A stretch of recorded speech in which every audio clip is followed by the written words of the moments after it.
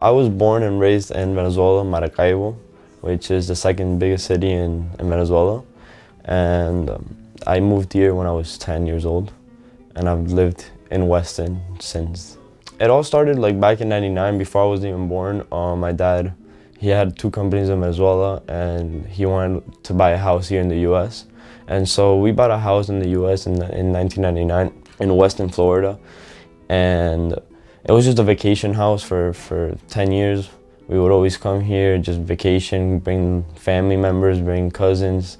Everyone would go to the beach. But then things started getting worse in Venezuela. They killed my grandpa at the like where he worked. They were threatening my brother to kill him as well. They were following my sisters. So my dad made the decision, like within a month, we were gonna have to move to the US and live here. My family was originally not from Venezuela. I have no Venezuelan blood. My mom was born in Italy. My dad was born in Spain. And when it was like around the wars, both my grandparents decided to move to Venezuela, which was getting richer because of oil, and it was supposed to be a big prospect country. And so a lot of Europeans moved to like Latin America and Venezuela specifically. My Hispanic culture has honestly, like, it's who I am. It has shaped me like to who I am today. I moved here to Weston, and it's very, Weston's very Hispanic as well. There's a lot of Hispanics living there.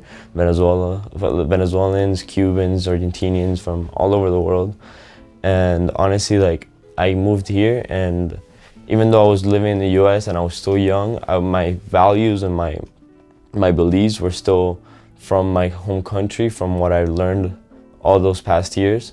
So, you know, it's who I am today. I'm still the same person because of how my parents raised me, and you know, they share those same beliefs with my whole family, and so they are trying to bring me up the same. Some things that we feel like are worth celebrating, or that, you know, we try to always plan family things. We always try to keep the family close. We always try to eat together, even though we're all far apart. You know, my brother lives in Spain, my sister lives in Spain, so my other sister lives in Texas. So we're all like all around the world, but we always try to come together at least twice or 3 times a year, so we can have, like, you know, some family time and bring back some old times how we were raised. As we all know, there's a lot of Hispanics living here in the US. A lot came here with money, a lot came with no money at all, and they had to do a big transition in their lives. So for me, like, Hispanic Heritage Month, it means like for all of us to come together and share our differences and learn from each other. And we can, us Hispanic can learn from each other, as well as other people that don't know anything about the Hispanics. They can learn from us and know a little bit about our background, and just come together more as a community.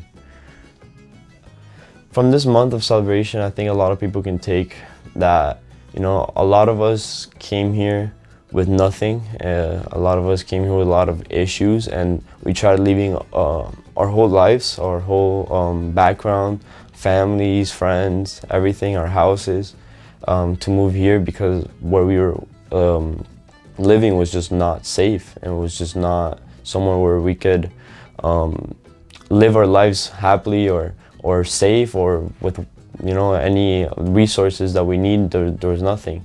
So it's a big transition. You know, my parents still didn't want to move, but they did what they did for us to be where we are, and to be something in the future, and I'm forever grateful for that.